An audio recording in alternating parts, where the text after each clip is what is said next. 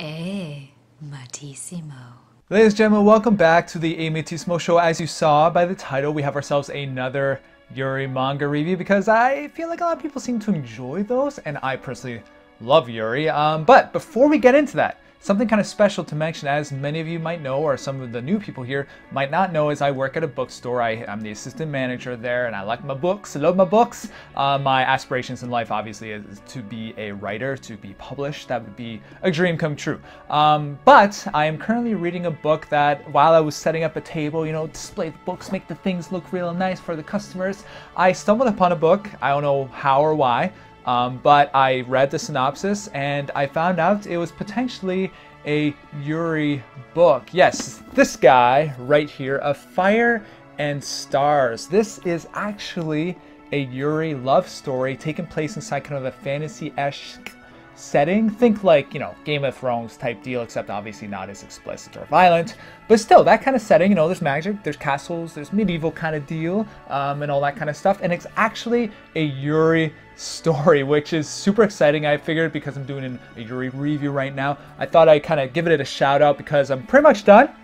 And I'm loving it. Loving it so much. Basically about this princess who is promised to this prince from another kingdom. And she ends up falling for his sister instead of him. Now, obviously that complicates things because, well, they're both princesses and she wasn't promised to her and she's supposed to be the queen to create an alliance and all that kind of stuff. And it's just super fantastic and I've been really, really enjoying this one. So, Of Fire and Stars, if you want a solid Yuri in novel form, highly recommend this. I'll throw kind of the details in the comments below. Obviously, I'm not being paid to review this or talk about this. I just want to let you guys know about it because it's been a really good ride. And last night we had ourselves a bit of a sexy sing. Oh, and it was super hot. Yeah, it was like really well done. Not like super explicit, but just enough details. And oh, God, I love my Yuri. Anyway, this week we are taking a look at Kiss and White Lily for My Dearest Girl from Yen Press. Yes, Yen Press. How much did you want for this, Yen Press?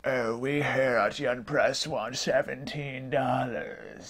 That was good, Megani Matt. Thanks. I was trying to act a little pompous. $17, which isn't terrible. Still like $2 or $3 more than everyone else. Like, come on, Yen Press. I just finished buying some books yesterday, and they are literally like $18, $19. Thank goodness for owning a bookshop and having a discount. Anyway, this is our Yuri book for the month, and let's take a look. Let's see how it stacks up with the other titles we've been reviewing lately. I love me some good Yuri, and I was getting my fill with a novel, but let's see how the manga holds up for the month of March. So let's get right into it with plot. Alright, so as it is with most Yuri stories, the plot isn't out of this world. It's not going to blow anyone away. I mean, even the summary on the back of the book isn't exceptional and makes me super excited, other than the fact that, of course, it's Yuri, and the cover, I mean, it looks Yuri. So the plot is basically Ayako is our main character. She works super hard. She is the model student at school, and she is the personification of perfection. Her hard efforts have always earned her the best grades and the highest standings in all the classes, but now she's in high school as a first year, and she is always second to the Yurine, who is the supposed genius of their year, who easily aces everything she does academically and physically, which obviously irks Ayako because she's the one working super hard, and Yurine seems to be just always sleeping. Eventually, Ayako confronts Yurine. They're both looking at their score or something, and she says, "I'm gonna beat you eventually. You are mine. I'm gonna take you down because I work hard and you just sleep all the time, and it makes me really angry." And thus starts their really strange relationship. Yurine is like, "Oh, really?" And then she kind of fixates on Ayako because she's the first person to actually approach Yurine and speak to her normally and address her as a human being, rather than, oh, she's untouchable, we just want her for our club, or she's a genius and she's on this higher plane than us and we can't even approach her and all that kind of stuff. So I think that's what Yurine finds attractive about Ayako to begin with, is because she addresses her like another equal individual. Now Yurine herself, I don't know, she's a little bit of an odd duck. She latches on to Ayako from this point forward, and the rest of the plot is kind of seeing how they interact and the kind of the competitive nature that Ayako feels for Yurine, and kind of the flippant, almost flirtatious emotions that Yurine seems to have for Ayako. And that's kind of the plot, and that's almost what it says on the back. It's just like, and we get to see their life together kind of thing. So it's very slice of lifey, very fluffy, very Yuri-ish, and I don't know, it didn't super grab me, the plot. I mean, there wasn't really much to grasp onto and be like, okay, this is super exciting and riveting happening and dramatic, and maybe they're gonna get together, maybe not. I don't know. There's two other girls inside the story. One of them is Mizuki and Moe, and they're on the track team, and they want to recruit Yuri because again, she's exceptional in everything. And they kind of have their own plotline thing where they seem to be super close. And one's the prince figure, the other's the princess type figure, and they seem to have this relationship that gets explored later in the story. But that is your plot. Does that grab you? Well, it has Yuri elements, so of course it grabbed me. But it really depends what it does with the story itself as to whether or not I'm gonna stick around. So yeah, that's pretty much it for plot. We should probably move on to art. Meganimat, do you have anything to add since I kind of went on a rant because I didn't want to screw anything up? Nah, it's fine. Just do the show on your own. I don't care. Easier for me. I get paid either way. Yeah, we really don't make much doing this, Meganimat. What? So if you saw the cover, you think, okay, this looks pretty good. Like the art on the cover is quite lovely, and I would agree with you.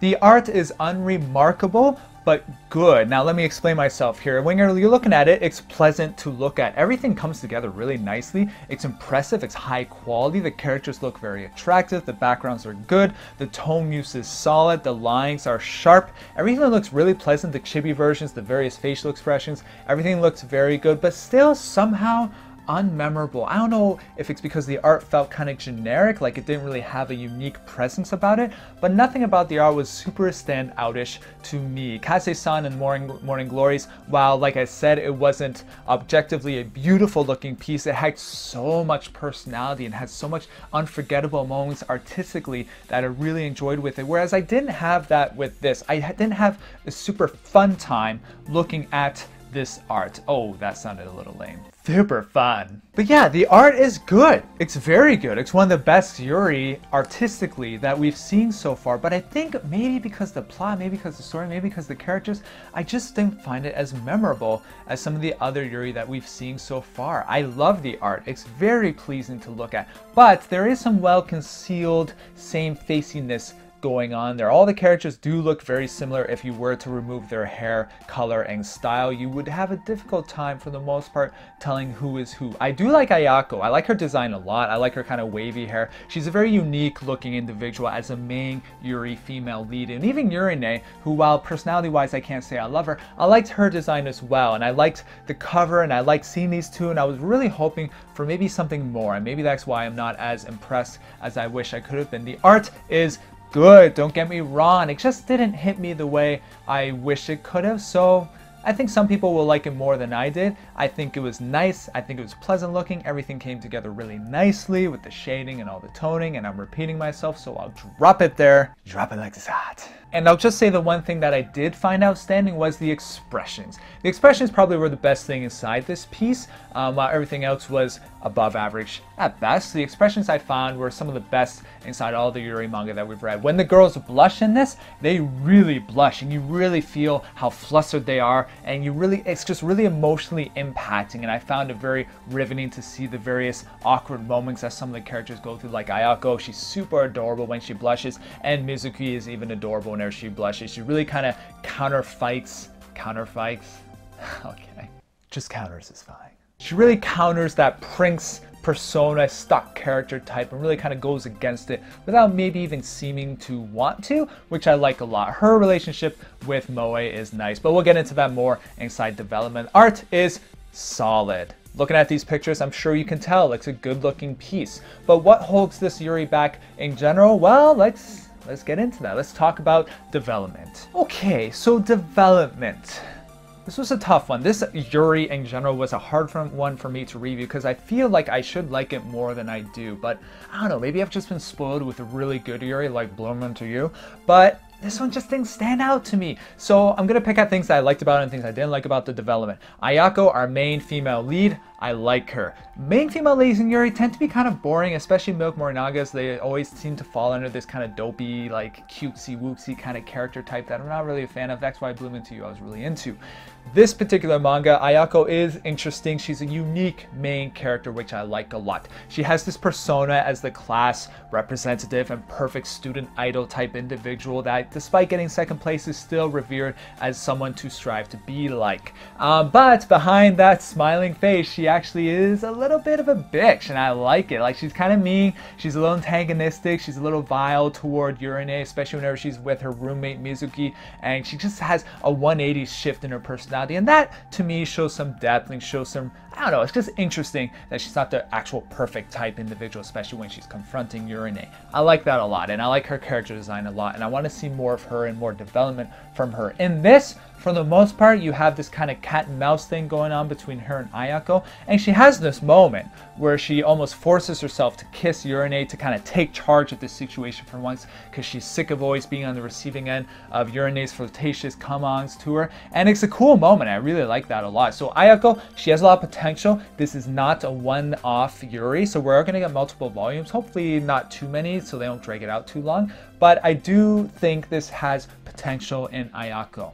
I would agree. The flustered moments she has with Yuri were quite enjoyable, despite them being fairly innocent. They were somehow explicit at the same time, which Meganima likes. Right, which brings us nicely to Yuri, who I feel like drags this Yuri down. I did not enjoy her character very much. I thought I was going to, based on the title. I thought she looked like this fun, sporty type, short-haired individual, which we all know I love quite a bit. But she ended up being just kind of weird and annoying. Like, she's always sleeping. She's this genius type character. So everything she does incredibly easily, which, besides being unbelievable, is also just kind of annoying as a character because she doesn't show a lot of growth. I thought she was going to develop nicely because when Ayako confronts her, she seems to be like this wounded animal that no one wants to pay attention to. So she seems super happy and fixated on Ayako, but she also has this weird sadistic streak to her. Every so often, she just seems to be like playing with everyone around her, manipulating those around her, and knowing that she's superior. And I don't like those moments about her character. And if she develops properly, then this can be used in a positive way. But if she doesn't, if she just continues to be all over the place, because sometimes she's super playful and fun and interesting and innocent, sometimes she's super sadistic and manipulative, and sometimes she's like this little cat that's excited and almost aroused by Ayako and seems to be super interested in her. But beyond that, I don't know. There's just something about her I didn't find overly appealing or attractive as a character. Some of you might disagree, and some of you might like her more. Let me know what you think in the comments below. But I myself did not enjoy her character very much. Meganima, what did you think of her character? Oh, I liked her quite a bit. The sadistic side in particular was, well, I enjoyed it. And that's what some of you might think. Some of you might enjoy her more than I did, but that's it. Now, Mizuki and Moe are other two characters inside this that seem to be a thing. They seem to be an item. I'm not sure if they actually are, but it seems to be already an established relationship, possibly. It was kind of vague, which annoyed me a bit. Are they just super close friends? Or are they like thinking about getting in a relationship, or what's going on with those two? We do get a whole chapter dedicated to the reason Mizuki cut her hair and what's going on there, and it seems like something's going on with those two, but I didn't find them super interesting. In particular, Moe I found was kind of blah, and her emotions just seemed so drab and unharnessed in some potentially attractive way, so that was a little bit of a letdown. Now, the character development as a whole, there's room to develop with all these characters. The groundwork has been laid, so I'm hoping the next volume we'll see a little bit more interesting things happening with these individuals, and I might learn to like them more. I want to see more Ayako. I like her a lot. Yuri needs to develop a little bit more. Mizuki and Moe, if they're going to be interesting, I want to see a little bit more happening. Mizuki's okay, but Moe's a little boring. Now, this is an all-girls school. I forgot to mention this earlier. We are in an all-girls school, so of course, for some reason, the lesbian romances just don't seem to feel as real to me, because I mean, what other choice do they have? There's no sightings of any males whatsoever. There's no mentioning of males, even fathers or brothers or anything. So it feels like the world's consumed by girls. And as many of you know, I don't prefer this in my Yuri stories. I prefer there to be some kind of male existing so that it doesn't seem like this was the only choice these girls had. Of course, they're gonna date someone. Those of you new to the channel, that's why, you know, I like Yuri. I want the girls to choose other girls. That adds that forbidden aspect of it. I don't need them to be all angsty about it. I just want it to be a conscious decision, not a seemingly natural progression of things because there's nobody around other than other girls. Now, while we're on that subject, the Yuri factor in this I find was not overly appealing, even arousing, which I don't really expect from my actual mainstream Yuri. I want just fluffy. It's gonna make my, you know, my heart badunk. Okay, you need to settle down a little bit. You're right, I'm sorry. But the excitement I feel when I see a Yuri relationship develop, like inside my Firing Stars, like inside the other Yuris that I've read. I hope I said Firing Stars right. Yes, I did. I just checked on the ground there because it's just a line there. I didn't feel that excitement with this Yuri. And maybe that's why it's so lukewarm to me. I don't really care if Yurine and Ayako get together, and that's a problem with the Yuri manga. You have to want the characters to get together. The princess one that Milk Morinaga did, I still wanted the characters to get together and have a happy ending. And this one I do as well, just not as much because I think I just don't find Yurine that appealing. So Ayako, I almost ship her with other characters in this story, like the gal type figure that we have in there. She's super cute. So that's problematic to me, and that I'm obviously going to continue it because I love Yuri, but that's a problem if I'm not fully invested in the relationship. Everything just feels like a big tease. Yurine is teasing Ayako. I don't take the relationship seriously. It's barely even developed at this point, so I'm hoping in volume 2 that we get more development and we get to care more about these characters and hope that maybe they do find love within this rivalry that they've established. If that's the route this story is going, I feel like volume 2 is going to be much better than volume 1, but only time will tell, and I only have volume 1, so that's what I'm reviewing right now. Meganimite, do you have anything to add before we go into final thoughts? Nah, I'm good. So, final thoughts for Kiss and White Lily for My Dearest Girl is, it's mediocre. If you're tight on funds, I wouldn't buy it, to be honest. It's okay. We'll see in volume 2 if I'm gonna highly recommend this, but for now, it's for those hardcore Yuri lovers that buy everything Yuri like me. And it's cute, it's well drawn, the story could be a little better, the characters could be a little more attractive, but they are fairly unique for the most part. I will give them credit where credit is due. I enjoyed it, I didn't love it. I currently started Hana and Hina, I believe, Secret or something by Milk Morinaga. I just started that today, and I'm really enjoying that more so than this already, and I will be doing a review on that soon enough. But my next episode will be an award show for this season of anime, and my final thoughts on this particular Yuri manga is check it out if you want. If you're a hardcore Yuri lover, buy it. Otherwise, you might want to pass on this one for something a little bit better until we see what happens in volume 2. So, I think that's pretty much it. All right, just wrap it up. Don't feel like you have to talk. All right, like Meganimite said, I'm going to wrap it up here. If you have any questions or anything, let me know in the comments below. Like and subscribe if you haven't done that already. We got a pretty good Yuri group happening here, and I love talking to all of you about the various Yuris and stuff that you're reading, and I love it when you recommend things to me. It makes me super excited to have those conversations with you. And that's it, guys. So take it easy, and I will be working on my award show next. It's usually a bit of a doozy. I'm sorry if it's late, but I will try to stay on schedule. If not, well, I'll throw in my other Yuri manga review because those are pretty easy to put together aside from the, the award shows. It takes a lot to gather all that footage. So thanks a lot, guys. Take it easy. Have a great day and enjoy your Yuri. And remember to check out Firing Stars if you want a solid novel full of Yuri awesomeness. Oh, so good. So thanks, guys. Take a good one. Take a good one. Take a good one. Take it easy.